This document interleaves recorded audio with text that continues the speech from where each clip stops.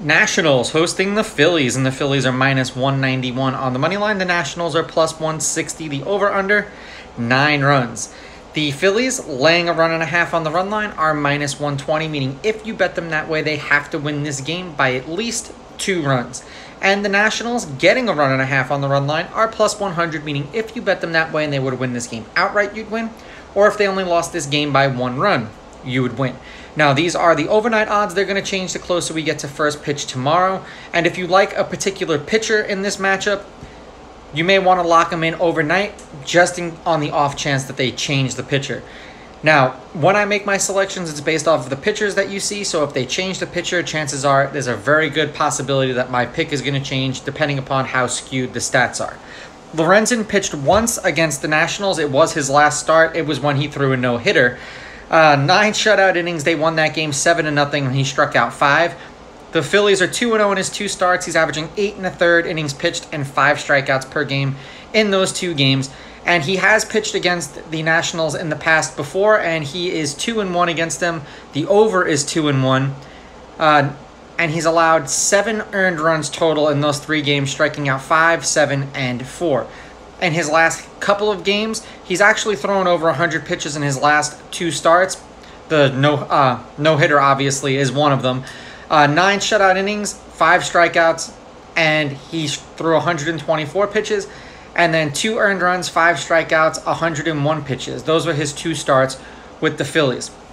For the Nationals, Adon pitched against the Phillies twice last year.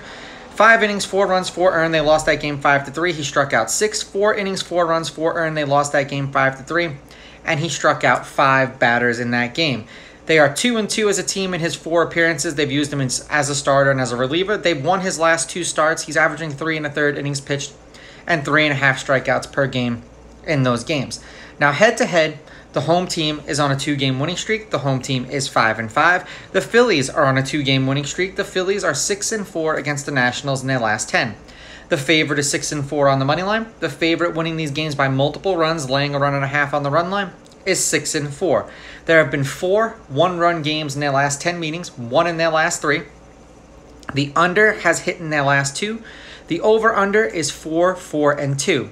And the over-under at 9 specifically is also 4, 4, and 2. 4 games went over, 4 games went under, 2 games hit 9. It seems to be like a magic number when they play each other. The last series that they played was a 4-game set in Philadelphia. The Phillies took 3 out of 4, winning 8-4, then losing 5-4, then winning 7-0 and 6-2. For the Phillies, they are 6-4 in their last 10. They are 1-3 in their last 4. And the over-under is 4, 4, and 2 in their last 10 games. Losing to the Twins 8-1 and 3-0, then losing to the Blue Jays 2-1, and then beating the Blue Jays 9-4. For the Nationals, they're on a 2-game winning streak. They just beat the Red Sox twice. They're 6-4 in their last 10. The under is 5, 4, and 1 in their last 10 games, and they are 5-1 in their last 6. Beating the A's 8-7. Then losing to the Red Sox 5-4, and then beating the Red Sox in back-to-back games 6-2 and 10-7.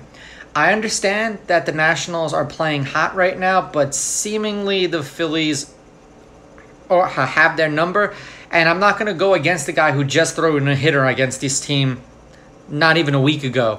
I'm going to take the Phillies with the money line. I'm going to take the Phillies laying the runs, and I'm going to go under in this game. These are just my picks. If you disagree, please go with your gut, and please bet responsibly.